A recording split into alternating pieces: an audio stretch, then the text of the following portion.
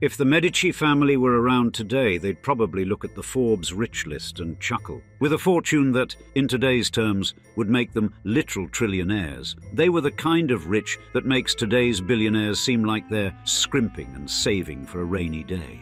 Indeed, the House of Medici didn't just have money, it had we could buy countries for fun money. But Europe's ultimate financial old money family weren't just spending for spending's sake. They were the original creators of modern finance. They didn't just invent the rule book of banking, they wrote it, published it, and sold it at a profit. Yet, behind all of this financial wheeling and dealing, there's a delicious irony. While they were busy counting their florins, they inadvertently became the reason that Protestant Christianity even exists. The Medici family members who became popes, with their love for the finer things in life, got under Martin Luther's skin so badly that he hammered his 95 Theses onto the church door like a divine eviction notice.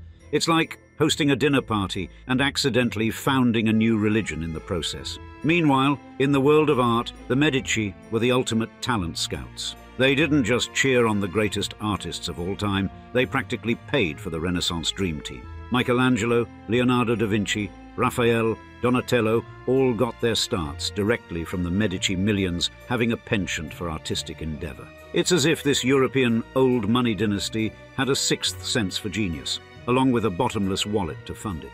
In essence, the Medici were the ultimate Renaissance multitaskers, part bankers, part religious revolution starters, part art aficionados. And in today's episode, we tell their full saga as we describe the Medici family, the family that owned the Renaissance. In the dazzling and tumultuous realm of Renaissance Florence, the Medici family ascended as an unparalleled titan of wealth and power, reigning supreme in both opulence and sway. Indeed, in terms of financial power and political clout, the Medicis were arguably the most powerful dynasty in European history, and now this eminent family ascended to power in an environment that was as complex as it was captivating. Florence, during their time, wasn't just any run-of-the-mill feudal trading hub. It was a city-state. In other words, a city that operates as an independent political entity, with its own government, army, and, in many cases, currency. Furthermore, the Medici family's rise to prominence was intricately linked to Florence's political framework. Governed through a mix of elected councils and influential guilds, the city's governance was a complex tapestry of democracy and oligarchy. The guilds, which were associations of artisans and merchants, played a pivotal role in the city's economy and politics, and members of these guilds, often wealthy and influential, had the power to vote and hold office, thus directly impacting the governance of Florence. Thus, the Medici family, shrewd and ambitious, skillfully navigated this political landscape. They leveraged their economic success and social connections to gain influence within these guilds and councils. And over time, they managed to embed themselves deeply into the very fabric of Florentine society. Their ascent to power, beginning in 1434 and enduring until 1737, was marked by the establishment of the Medici Bank. Under the astute leadership of Giovanni de' Medici, this financial institution grew to become the most powerful bank in the whole of Europe. And the creation of such a banking powerhouse in Renaissance Florence required not only financial acumen, but also a keen understanding of the social and political dynamics of the time. You see, the Medici family's adeptness in nurturing relationships with the city's elite and leveraging the political landscape enabled them to establish and expand their banking empire. And the Medici Bank's network spanned across pivotal European cities, including Milan, Venice, Rome, London and Barcelona, and many others. But the Medici family's dominance in Renaissance Europe wasn't confined to secular finance. They also wielded significant control over the papal treasury, intertwining their influence with the Catholic Church. Indeed, this treasury, crucial for funding church operations and activities like cathedral construction, art commissions, and maintenance of clerical roles, was a pivotal power source in both political and religious spheres. Thus, through this control, the Medici expanded their reach beyond mere commerce and banking, leveraging the Church's vast societal influence. Furthermore, in terms of financial innovation, the Medici were trailblazers. In a masterstroke reminiscent of modern financial acumen, the Medici family introduced the letter of credit, revolutionizing Renaissance commerce. This instrument was a harbinger of banking convenience, allowing merchants to traverse the continent without the cumbersome need to carry cash, significantly mitigating the risk of theft. A simple yet potent promise from the Medici banks, the letter of credit was a precursor to the modern-day check, fundamentally transforming the movement of money and trade across distances. And simultaneously, the Medici were pioneering the holding company concept. This savvy business structure, where a parent entity owned shares in various companies, provided them with control over diverse operations without direct involvement in day-to-day affairs. This strategic foresight not only consolidated the Medici power and wealth, but also laid the foundation for the corporate governance structures that are now commonplace in today's business world. Thus, in an age where such financial and corporate innovations were rare, the Medici's methods were not just ahead of their time, they were a blueprint for centuries of economic advancement. And the Medici's financial clout in today's terms would leave us all speechless. For example, Giovanni di Medici, a forefather of this illustrious family, amassed a fortune equal to $36 million in his time, a staggering sum for the era. And if we were to apply a simplified inflation calculation, assuming, say, a rate of 3% over approximately 600 years, Giovanni's wealth balloons to an astonishing 1.8 trillion, yes, trillion with a T, in today's dollars. But the Medici wealth didn't peak with Giovanni. Historically, it is said that the family's net worth is pegged at around 129 billion US dollars. Using the same inflation approach, this figure skyrockets to a simply incomprehensible $6.5 quadrillion in contemporary terms. It's a figure that is larger than the entire GDP of the world, and thus it is indeed crucial to approach these calculations with a grain of salt. They rely on a straightforward mathematical model that doesn't fully account for the complex economic and historical shifts over 6 centuries. Nevertheless, these estimates give a glimpse into the extraordinary wealth and influence the Medici wielded. However, the Medici legacy is as much linked to their unrivaled patronage of the arts as to their monumental financial acumen. Their support nurtured the genius of Donatello, Michelangelo, and Leonardo da Vinci, among others, turning their home city of Florence, originally a military camp established by Julius Caesar, into a hub of creativity, intellect, and splendor from the 13th century onward. And even further, the Medici dynasty's impact went beyond arts and finance, venturing into the realm of politics and nobility. Their dominance over several centuries was so absolute that they crafted new noble titles for themselves, cementing their status in history. Indeed, from the moment the Medici family secured control over the papal treasury, their influence rapidly became apparent to the contemporary pontiff. He remarked about the family's patriarch, Cosimo de' Medici, with a mix of awe and perhaps a hint of trepidation. "Political questions are settled in Cosimo's house," he declared. "He is who decides peace and war. He is king in all but name." Yet this ascent to almost unparalleled eminence was rooted in a past shrouded in myth and legend. It's said that the Medici lineage can be traced back to the time of Charlemagne himself, which is where our next chapter picks up. It is said that the Medici lineage can be traced back to the time of Charlemagne, a figure of immense importance in European history. Charlemagne, or Charles the Great, reigned as the king of the Franks and Lombards, and later as the emperor of the Carolingian Empire.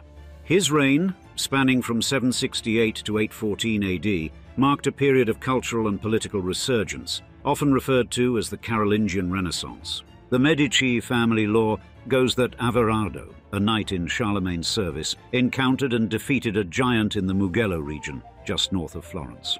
This heroic feat supposedly left Averardo's shield adorned with dents from the giant's mace, a symbol later immortalized in the Medici family's coat of arms, a series of red balls on a gold shield. However, the real journey of the Medici family to prominence began much later. The true ascent of the Medici begins not on a battlefield, but in the humble lanes of the Tuscan village of Cafaggiolo, and their journey to Florence marked the transition from mere merchants to influential figures. The path wasn't smooth, however. A notable bump occurred in 1382 when Salvestro de' Medici, then Gonfaloniere of Florence, faced exile amidst accusations of tyranny. This was a temporary setback in the family's otherwise upward trajectory. When the Medici's true rise to power began with Giovanni de' Medici. Initially a wool merchant, Giovanni capitalized on Italy's strategic position as a trade nexus between the East and the West. First, the Medici's 14th century Italian peninsula had access to the rich markets of the Byzantine Empire and the Islamic world, including regions as far as India, bringing in a variety of luxury goods, including silks, spices, and precious stones. Additionally, Italy's extensive coastline and well-developed maritime capabilities allowed for efficient sea trade. Italian city-states, like Venice and Genoa, became crucial maritime powers, operating fleets that dominated the Mediterranean trade routes. Moreover, Italy's position as a gateway to the rest of Europe meant that it was perfectly situated to distribute these goods from the east to European markets. The trade routes through Italy not only included maritime paths, but also a network of roads traversing the Alps and leading into the heart of Europe. This made Italian cities vital centers for trade and banking, attracting merchants, bankers, and entrepreneurs from all over the continent. In this context, Giovanni's business acumen found fertile ground, and the bustling trade environment provided ample opportunity for a wool merchant to prosper. Next, his fortunes took a significant turn in 1397 with the establishment of the Medici Bank, and while it was initially just a side venture alongside Giovanni's wool workshops, the future financial behemoth quickly became his primary focus, largely due to the lucrative and expanding opportunities in the financial sector of that era. Specifically, the burgeoning growth in trade and commerce across Europe was, at the time, accompanied by an increasing need for sophisticated financial services. These included currency exchange, credit facilities, and handling of large transactions, especially for the affluent and the governing classes, and the Medici Bank, with its innovative practices, filled this gap effectively. Furthermore, Giovanni's alignment with Pope Martin V was a strategic move that propelled the bank's success. At the time, Pope Martin V desired to re-establish the papacy permanently in Rome, after the Western Schism had multiple claimants to the papacy emerging, causing significant religious and political strife. The return of the papacy to Rome thus symbolized a return to traditional religious authority and stability, and by supporting Pope Martin V in this endeavor, Giovanni Medici positioned himself and his bank favorably within the realms of ecclesiastical and secular power. And this role not only elevated the status of the Medici Bank, but also granted it access to vast financial networks and significant transactions across Europe. Thus, the management of the Apostolic Chamber marked the beginning of the Medici's long-standing relationship with the papacy, intertwining their banking operations with the politics and finances of the Catholic Church. This connection was instrumental in the ascent of the Medici Bank to becoming one of the most powerful and influential financial institutions of the Renaissance, cementing the Medici family's status as key financial players and later as major patrons of art and culture. However, Giovanni's death in 1429 would not mark the end of the Medici influence. His son, Cosimo, wouldn't just expand his father's legacy, he arguably would eclipse it by leaps and bounds. In the historical landscape of the Medici family, Cosimo de' Medici emerges as a pivotal figure, transforming Florence into a cradle of Renaissance art and culture. Indeed, Francesco Guicciardini, the renowned author of The History of Italy, encapsulates Cosimo's influence eloquently by stating, "Cosimo de' Medici was a citizen of rare wisdom and inestimable riches, and therefore most celebrated all over Europe, especially because he had spent over 400,000 ducats in building churches, monasteries, and other sumptuous edifices not only in his own country, but in many other parts of the world, doing all this with admirable magnificence and truly regal spirit, since he'd been more concerned with immortalizing his name than providing for his descendants." Now, one of the keys to Cosimo's power was a governance structure known as the Citizen Signoria. Within it, Florence was administrated by a group of 9 officials, chosen bi-monthly by the city's guilds. This arrangement facilitated Cosimo's substantial influence, enabling him to preside over the city with a quasi-monarchical authority despite its republican framework. And Cosimo's approach to consolidating power was subtle yet effective. Instead of relying on brute force, he favoured the arts as a means of reaffirming the Medici's dominance, truly evident in his commission of artworks that portrayed him as mythological figures like Orpheus. This practice of self-glorification through art would become a hallmark of the Medici dynasty, extending to future generations. But Cosimo's most enduring legacy lies in his patronage of the arts. He supported luminaries such as Fra Angelico, Fra Filippo Lippi, and Donatello, and his commitment to culture further extended beyond the visual arts. For example, he was instrumental in the establishment and stocking of the public library in Florence, and to ensure the library's richness, he employed a book scout tasked with acquiring manuscripts from Greek and Islamic sources. And in a move that was both innovative and impactful, Cosimo is said to have pioneered the practice of channeling personal wealth into public projects, particularly in the realm of architecture and urban development. This approach marked a significant departure from the prevailing norms of the time, where private wealth was often hoarded or spent on personal luxuries. Through these endeavours, Cosimo not only cemented his family's legacy, but also set a precedent for the fusion of private wealth and public benefit, a concept that would profoundly shape the cultural and architectural landscape of Florence. And despite their close ties with the papacy, the Medicis were not exempt from religious scrutiny, particularly regarding the alleged sin of usury, the practice of charging excessive interest on loans. The Medici family navigated this challenge with strategic financial maneuvers, and as historical accounts suggest, the Medici family came up with several ingenious ways of avoiding the church's definition of usury while still making a profit on the money they loaned. One way they did this was by offering loans to trading partners in return for access to below-the-market rate prices. For instance, they would lend to English wool merchants in return for being able to buy wool cheaper than their trading competitors. Furthermore, Cosimo's life was marked not just by cultural achievements, but also by political power. He became the Duke of Ferrara and served as a banker to Venice, and his influence and power were such that even amidst political rivalries and a brief exile from Florence, his contributions to the city and the country were undeniable. Following the death of Cosimo de' Medici in 1466, he was posthumously honoured with the title Pater Patriae, which translates to Father of the Country. Cosimo's son, Piero di Cosimo de' Medici, succeeded him in the family's leadership. However, Piero's tenure at the helm of the Medici dynasty was brief. He passed away just 3 years later in 1469 due to lung disease.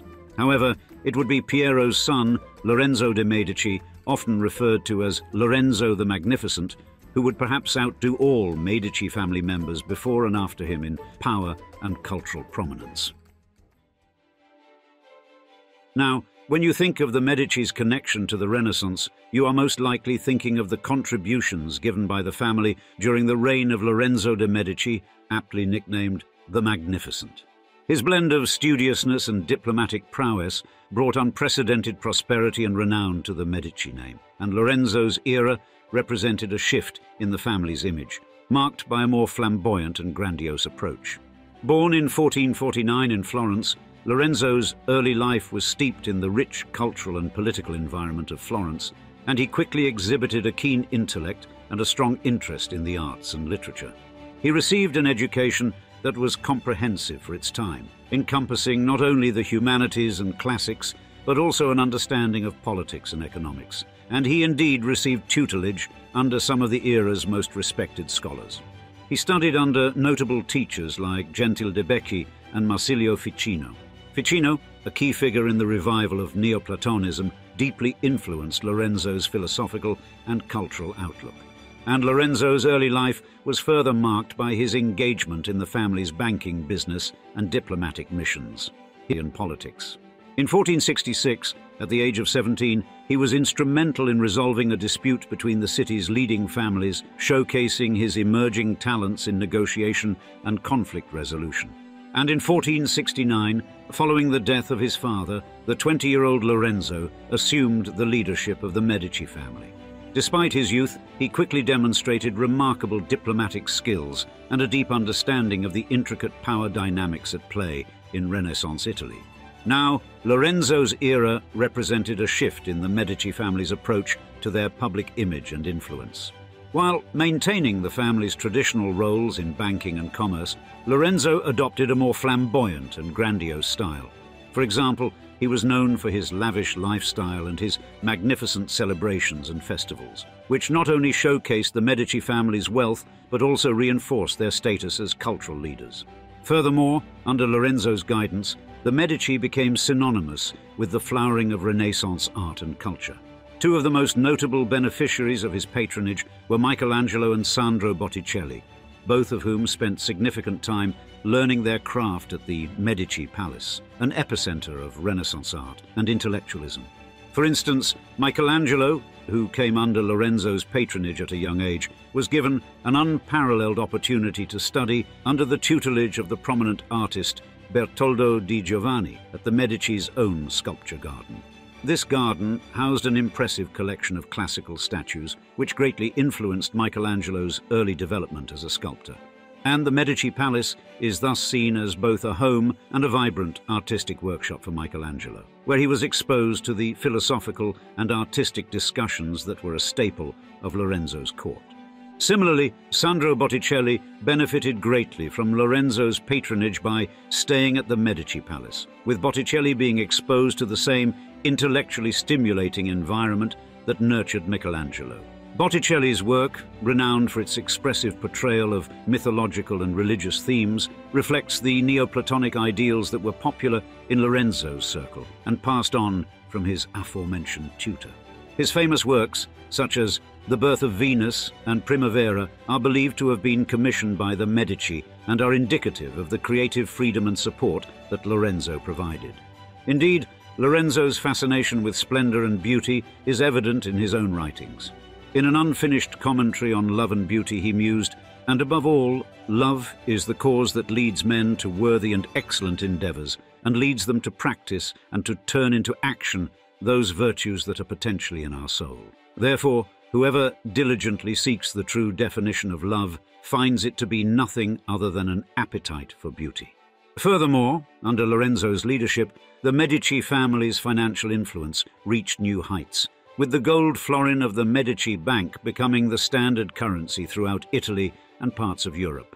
Additionally, Lorenzo directed the family's interest towards the alum trade, vital for the cloth industry. The Medici Bank secured a papal monopoly over the alum mines at Tolfa, and in a rare show of force, the Medici even deployed soldiers to sack Volterra, a competing region, thereby consolidating their control over the alum market. Indeed, during Lorenzo's tenure, the Medici family was considered the wealthiest in Europe. However, this period was also marked by financial extravagance, with loans issued that were never recovered. This unsustainable spending eventually led to the depletion of the bank's reserves just 2 years after Lorenzo's death in 1494. Consequently, the Medici lost control of the papal treasury to the Pazzi family, their longtime rivals who had previously attempted to assassinate Lorenzo and successfully killed his brother. The Medici's fortunes took a turn for the worse under the rule of Lorenzo's eldest son, also named Piero, dubbed Piero the Unfortunate, leading to their exile. However, the Medici narrative was far from over.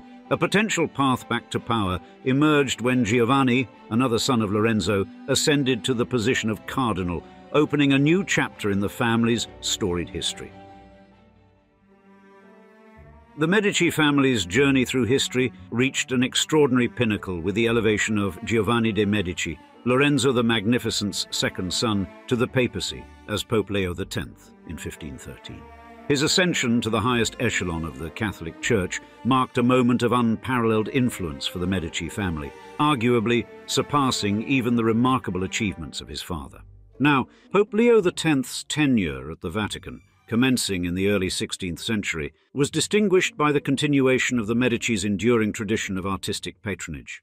Despite the onerous duties inherent in the papal role, Leo X remained deeply committed to the arts, honoring the cultural legacy of his ancestors.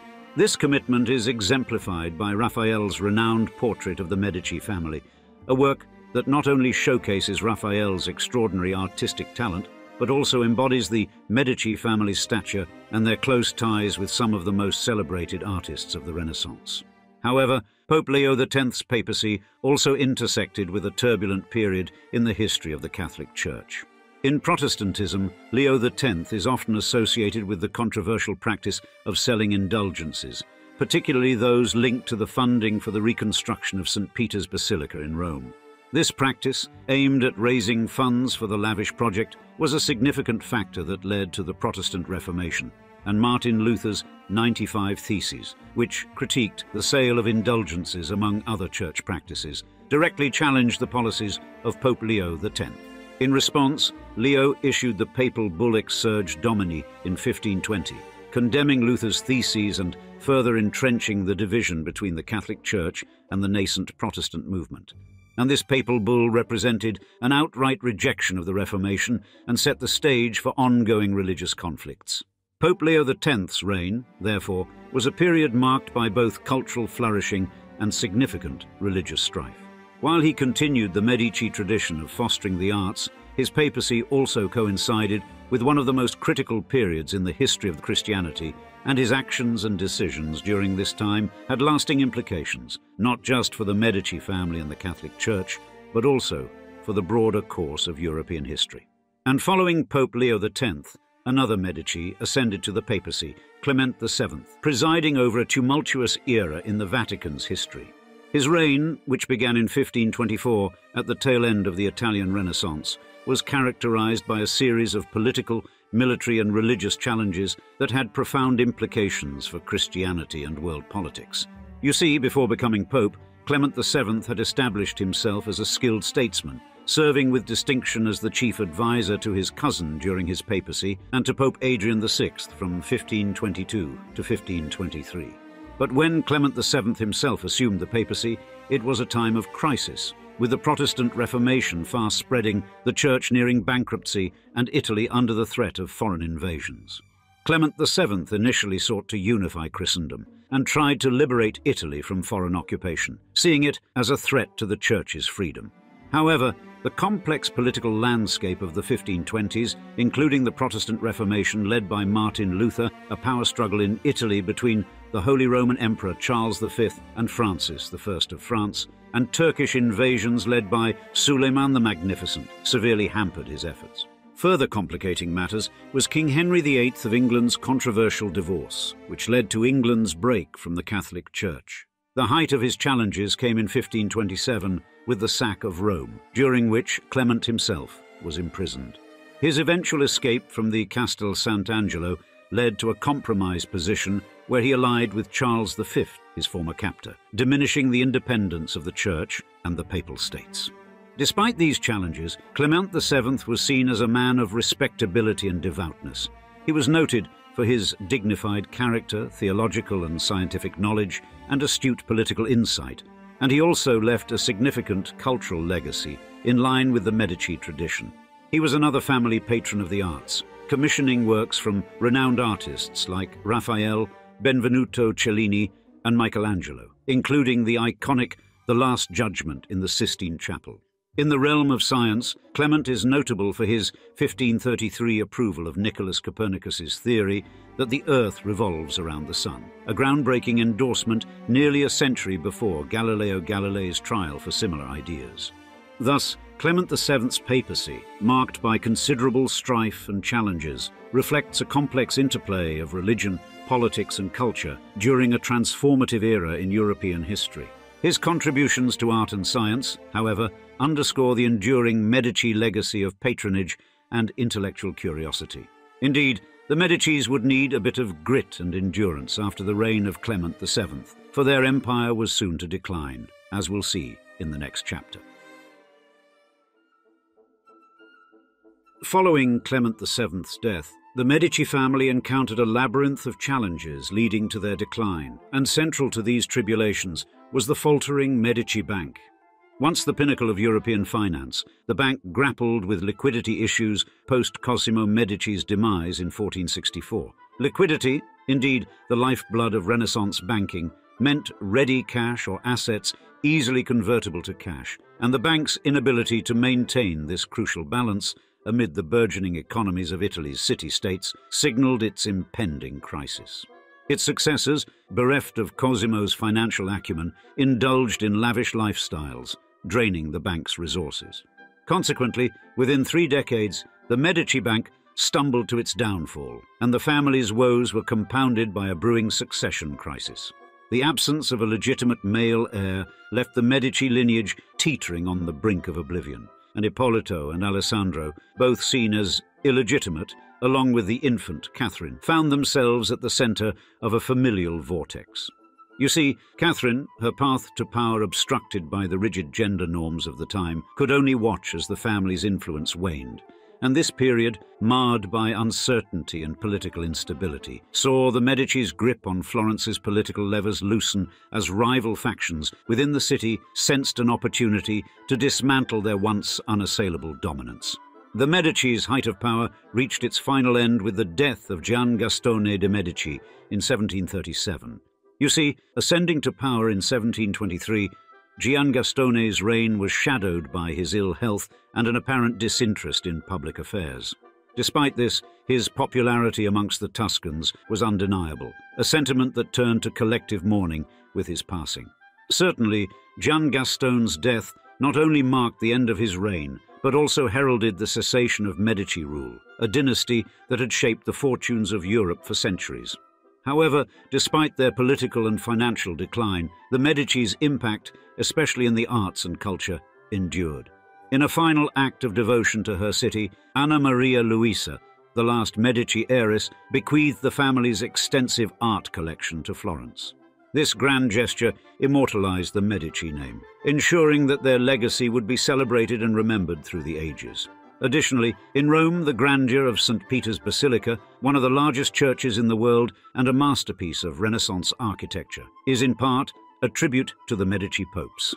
Their patronage and vision were pivotal in the creation of this iconic structure, exemplifying their commitment to the arts and their influence in shaping religious and cultural landmarks.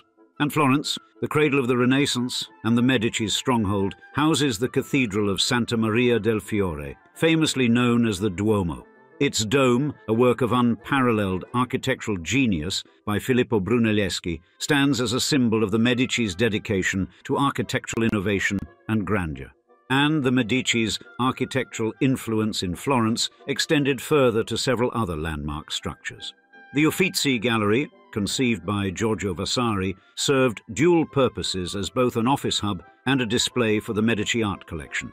The opulent Boboli Gardens, the formidable Belvedere Fortress, the Medici Chapel with its ornate tombs, and the Palazzo Medici, the family's original domicile, all stand as enduring symbols of the Medici's imprint on Florence.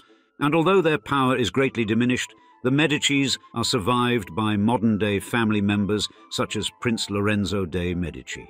To him, the name isn't merely a birthright, but a stewardship which requires him to uphold the values that Cosimo and Lorenzo the Magnificent strive towards. During an interview with Haute Living, he declared that being a Medici has taught me that you need to always have vision and be forward-thinking, but also to consider others in that equation in a philanthropic way. You use your wealth for prosperity of your community and the state, in addition to your family for advancement in culture and in the humanities, fine arts and sciences. You need to give charity to other people in order to elevate society.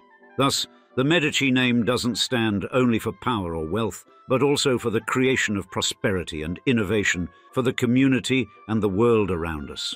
And now, we'd like to see you in the comments. Which legendary European dynasty would you like us to cover in depth next? We got a lot of requests to cover the Medici family here, so we're looking forward to providing you the next epic saga. Just be sure to let us know. We'll see you there, and thanks again for joining us for another episode. Cheers, until next time.